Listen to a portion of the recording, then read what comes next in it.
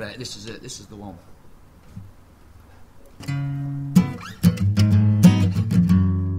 First day and the first night that I spent in prison has got to be the most exciting, scary moment ever, really. Because I were only like 16, and I can remember going on the minibus to prison, and I was really excited because I wanted to know what prison were like.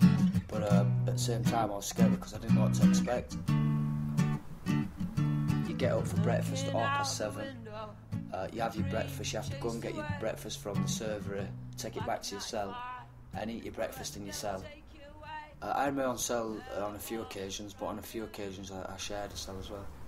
I think routine makes things easier, especially in prison, because when the routine gets broken, like say the mail didn't come or you didn't get no canteen, people just kick off.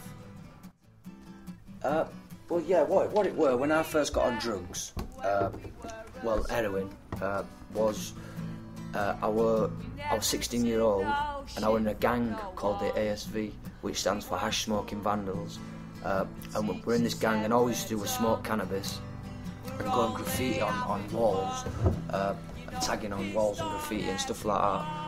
And then one of my mates went to this party and got introduced to heroin, and then brought it down to us the next day, and then we all started taking this heroin.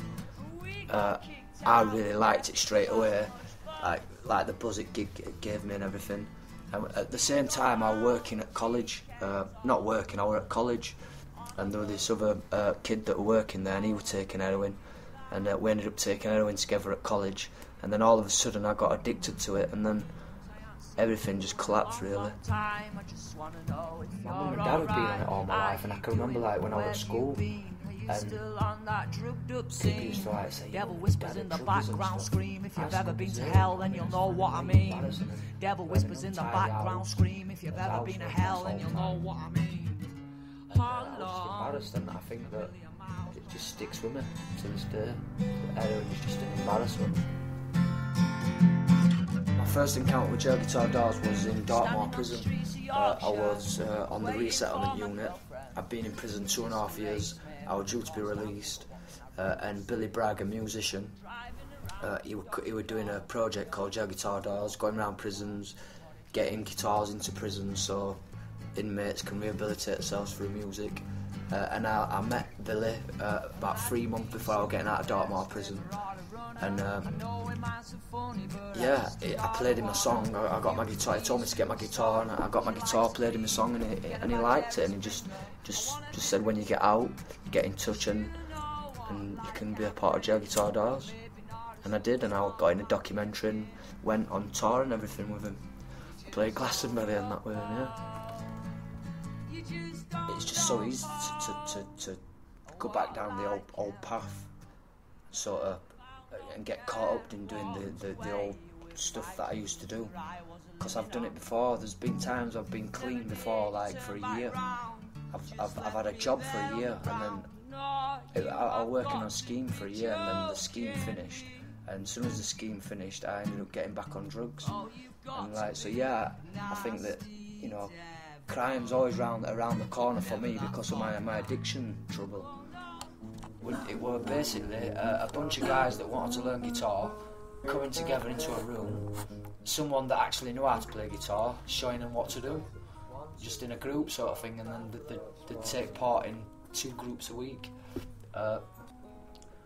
which is really positive as well, because if you're in a group and you're doing music, it opens you up. Do you know what I mean? And so there's people that don't like to socialise with people.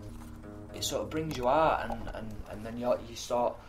I mean, music's just it brings people together, doesn't it? And people that are not similar to each other, they can have something in common, and it can be just through music.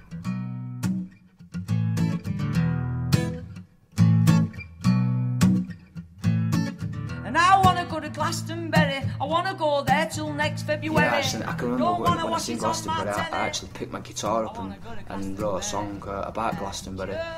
It's sad, really, when I watch that, because it just makes you realise what you're missing. I think that'd be a good next thing to do, actually, with Jail Guitar Dolls, is to get a workshop outside, so when people get released, they can carry on doing it. I've been in prison 5 times now. I think it's good to get you off drugs because you're locked behind the door. But as soon as you've done that, there's no further help. They do it in a small way, but it's no. Do you know what I mean? I think if I had the power to do it, I think what would make people stay clean and get a normal life is when they first get out of prison. Then first 3 weeks is actually having a mentor with them, and I mean every day. To get them to come with, to like go and look for a job every day, sort of keep that motivation up once you get released, and getting you into a job, and like sort of just sticking by and then slowly leaving you to it. Because if I'd have had that, to me, I know for a fact I'd have succeeded.